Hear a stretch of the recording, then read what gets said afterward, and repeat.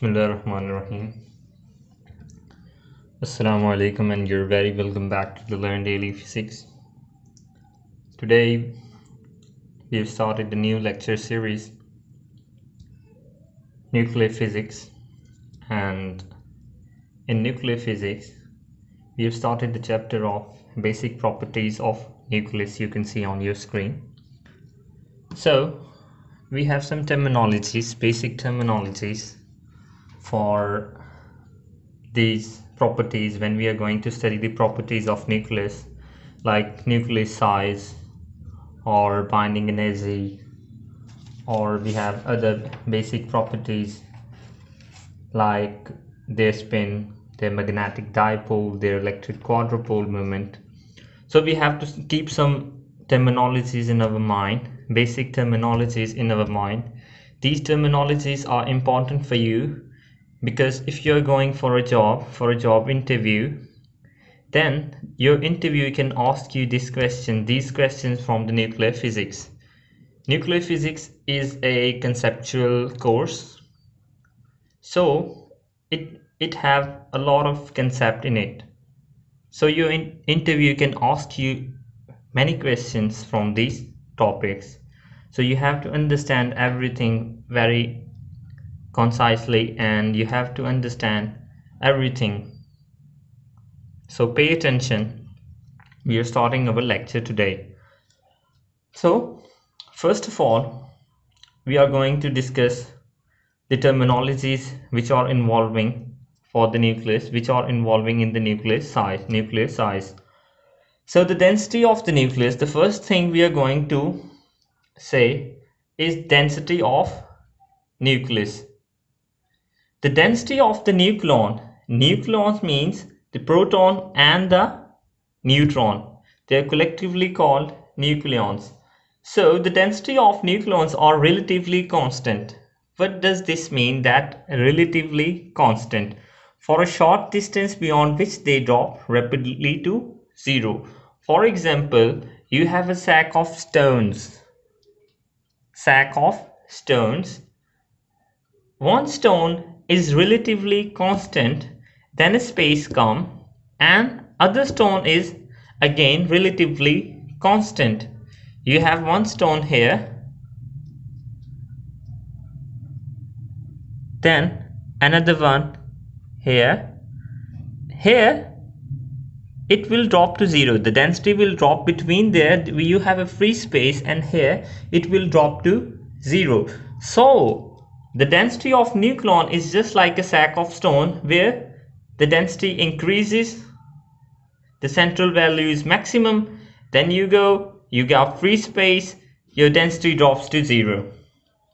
The next point we have is the density of the nucleons and the nuclear potential have the similar spatial dependence.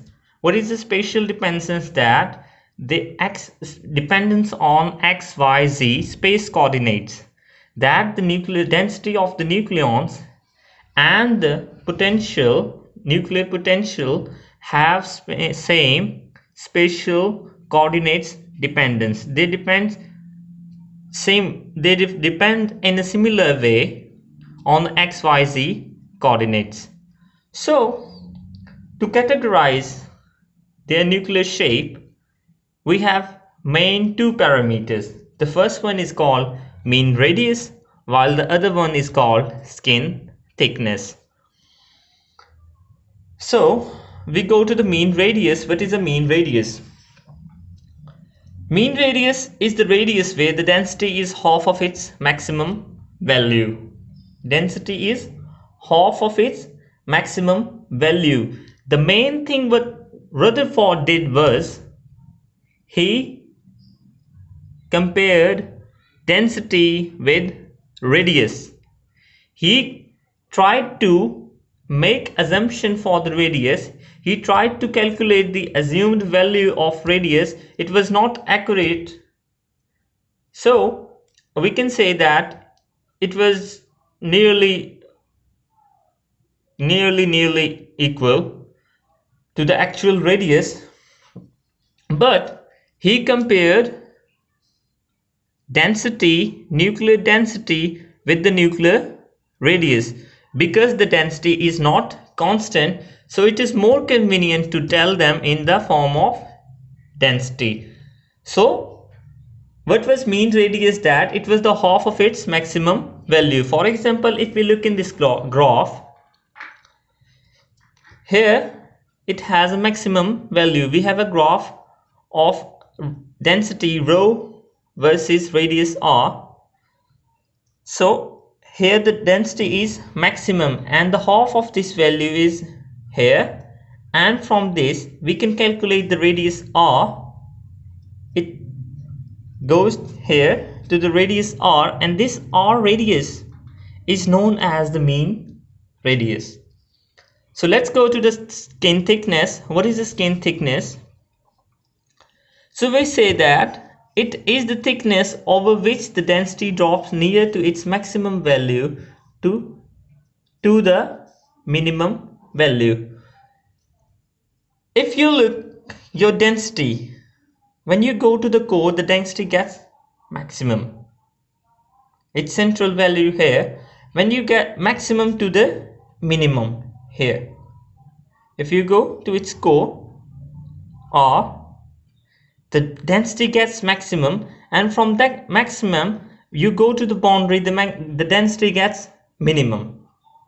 So the skin thickness, if you consider a nucleon, or at the outer surface you have a nucleon thick surface, its thickness is known as skin thickness. Just like your skin, you have a skin on your hand, on your body. Nucleus also have a skin of nucleons, and its thickness is known as nucleon thickness or skin thickness. Nucleon skin, you can also call it nucleon skin. So these were some things, some terminologies you have to understand first, and after that we have two kind of distributions. The first distribution is the distribution of nuclear charge, and the second distribution is the distribution of nuclear matter. First we have to look at nuclear charge, and when we talk about charge we have a concern of Coulomb. So Coulomb, it is the measure of Coulomb interaction, that we use Coulomb force here. F is equals to K Q1 Q2 over R. But in this case, the distribution of the nuclear matter, we use nuclear forces. We use strong nuclear forces. The force is present between nucleons. One nucleon and the other nucleon, they are strong nuclear forces. How Rutherford get that there is a strong? Rutherford was the one who discovered nucleus, and then he studied its matter, that whether it's a lump of soil or it is made up of something. If you break a lump of soil, you will get the same material. Where you have same material here, you have same material here. If you break some stone, you will have same material here, but you have same material here. But if that stone is made up of different things, when you will break it, you will get different things here, different things here. So in the case of nucleus, when you break nucleus, you get a proton, a neutron, and subparticles. So Rutherford tried to examine nucleus, and Rutherford did distribution of nuclear matter. Here Rutherford scattering. Rutherford was the one who did experiment for the distribution of nuclear matter. The distribution of nuclear charge, primarily this distribution shows the distribution of proton, but also some involving neutrons. It means that primarily, as I told you before, that it deals with the charges. Neutron is not a charged particle, it's a neutral particle. So we cannot get the distribution, we cannot measure the distribution for neutron. But in the case where it's involving with that proton, we get a localized picture of it. We can also use, we used experiments we use in this distribution is high energy electron scattering, amionic X-rays, energy difference of mirror nuclei. In the high energy electron scattering, you know that we have an accelerator, energy accelerator, which accelerates electron. As it gets acceleration, it gets kinetic energy. Higher the kinetic energy, higher it will strike more, so suitable deflection makes the picture, and we read that picture, we make graphs from that, and we can calculate the size of nucleus. We have another procedure here, amionic X-rays, energy difference of mirror nuclei. So the thing involving in the distribution of nuclear matter is Rutherford scattering. You know Rutherford scattering. What was Rutherford scattering? Alpha particle was bombarded, were emitted on gold foil, and from that gold foil they scattered, and which was known as Rutherford scattering. You also know this. You also know the procedure of alpha decay. This Rutherford scattering and the alpha decay are related with each other. How they are related? When you give more energy to the alpha particle, when you accelerate that alpha particle coming from the source, it gets so much energy that it gets into the nucleus. When it gets into the nucleus, it gets trapped. Where it gets trapped? It gets trapped to the strong nuclear force. Because of the strong nuclear force, that strong nuclear force hold it together, and when it escapes from that nucleus, though that phenomena is known as alpha decay. Alpha particle goes into the nucleus, and when it escapes, that escape of alpha particle is known as alpha decay.